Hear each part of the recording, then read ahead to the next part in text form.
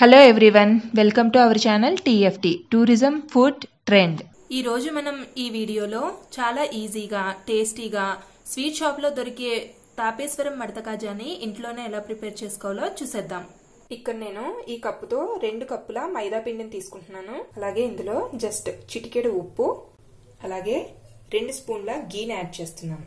ఒకసారి ఈ పిండినంతా బాగా మిక్స్ చేసుకుని ఇప్పుడు ఇందులో కొద్దిగా వాటర్ని యాడ్ చేసుకుంటూ చపాతీ ముద్దలాగా బాగా సాఫ్ట్గా నీట్ చేసుకుంటూ కలుపుకోవాలి. పిండి అనేది మీరు ఎంత బాగా ఇలాగా పిసుక్కుంటూ కలుపుకుంటే కాజాలు అనేవి మనకి అంత బాగా వస్తాయండి. ఇలా రెడీ చేసుకున్న తర్వాత ఈ పిండిని మూత పెట్టుకుని ఒక అరగంట పాటు నానబెట్టుకోవాలి. పిండి అనేది అరగంట సేపు నానిన తర్వాత మళ్ళీ ఒకసారి ఇలాగా పిండి అంతా కూడా బాగా నీట్ చేసుకుంటూ 1 నిమిషం పాటు కలుపుకుని పక్కన పెట్టుకోవాలి. ఇప్పుడు స్టవ్ వెలిగించుకుని ఒక మందపాటి గిన్నెని పెట్టుకుని అందులో నేను ఈ కప్పుతో 2 కప్పుల మైదా పిండిని తీసుకున్నానండి. అందుకని మళ్ళీ ఇదే కప్పుతో అందులో 1/3 వంతుని షుగర్ని యాడ్ చేసుకుంటున్నాను. మీరు ఏ కప్పుతో అయితే మైదా పిండిని తీసుకుంటారో అందులో 1/3 వంతుని షుగర్ని యాడ్ చేసుకోవాలి. ఇప్పుడు ఇందులో 1 గ్లాసు వాటర్ని యాడ్ చేసుకుని షుగర్ అంతా కూడా బాగా కరగనివ్వాలి. ఫ్లేమ్ ని పూర్తిగా సిమ్లో పెట్టుకోండి. ఈలోగా మనం కాజాని ప్రిపేర్ చేసుకుందాం. ఇప్పుడు మనం కలుపుకొని పెట్టుకున్న పిండిలో కొద్దిగా పిండిని తీసుకుని మైదా పిండిని స్ప్రెడ్ చేసుకుని ఈ పిండిని అంతా కూడా చపాతీ లాగా పలుచుగా ఒత్తుకోవాలి.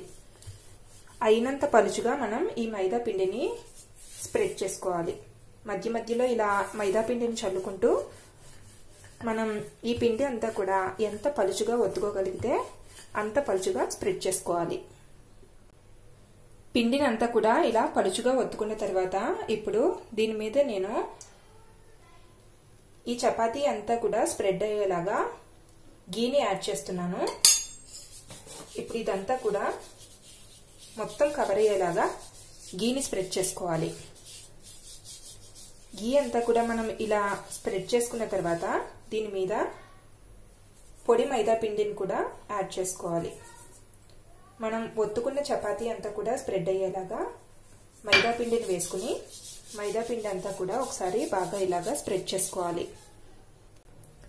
ఇప్పుడు ఇదంతా ఇలా స్ప్రెడ్ చేసుకున్న తర్వాత మనం ఒక స్టార్టింగ్ పాయింట్ తీసుకుని ఇలా సన్నగా రోల్ చేసుకుంటూ మైదా పిండిని చల్లుకుంటూ రోల్ చేసుకోవాలి. పిండిని అంతా కూడా ఇలా సన్నగా రోల్ చేసుకోవాలి. మధ్యలో ఇలా మైదా పిండిని యాడ్ చేసుకుంటూ పిండి అంతా కూడా బాగా వచ్చేలాగా ఇలాగా స్ప్రెడ్ చేసుకుంటూ రోల్ చేసుకోవాలి. మొత్తం అంతా ఇలా రోల్ చేసుకున్న తర్వాత లాస్ట్లో ఇక్కడ కొద్దిగా వాటర్ని యాడ్ చేసుకుని మనం ఈ రోల్ అంతటికి స్టిక్ అయ్యేలాగా పిండిని ఇలాగా వాటర్తో స్టిక్ చేసుకోవాలి. ఇలా లాస్ట్లో వాటర్ని యాడ్ చేసుకుని ఇలా స్టిక్ చేసుకోవాలి. ఇలా స్టిక్ చేసుకున్న తర్వాత మనం ఈ పిండిని ఇలా రోల్ చేసుకుని చేత్తో అటు ఇటుగా తిప్పుకుంటూ కొద్దిగా రోల్ చేసుకుని మొత్తం అంతటినీ కూడా ఎక్కువగా ప్రెస్ చేయకుండా జస్ట్ ఒకసారి ఇలా ప్రెస్ చేసుకోవాలి. ఇలా ప్రెస్ చేసుకున్న పిండిని ఇప్పుడు నేను ఎడ్జెస్ అనేవి కట్ చేసేస్తున్నాను. ఎడ్జెస్ తీసేసుకున్న తర్వాత ఇలా సన్నగా ఈక్వల్ పార్ట్స్ లో కాజాలాగా మనం కట్ చేసుకోవాలి. ఇలా కట్ చేసుకున్న పీసెస్ ని మనం జస్ట్ ఒక్కసారి చపాతీ కర్రతో ఇలా ఓవెల్ షేప్ లో ప్రెస్ చేసుకోవాలి.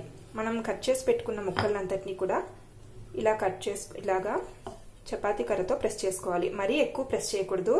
ఎక్కువగా ప్రెస్ చేయడం వల్ల లేయర్స్ అనేవి మనకి విడివిడిగా రావన్నమాట. జస్ట్ ఒక్కసారి ఇలా చేసుకుని పీసెస్ అన్నిటిని కూడా పక్కన పెట్టుకోవాలి.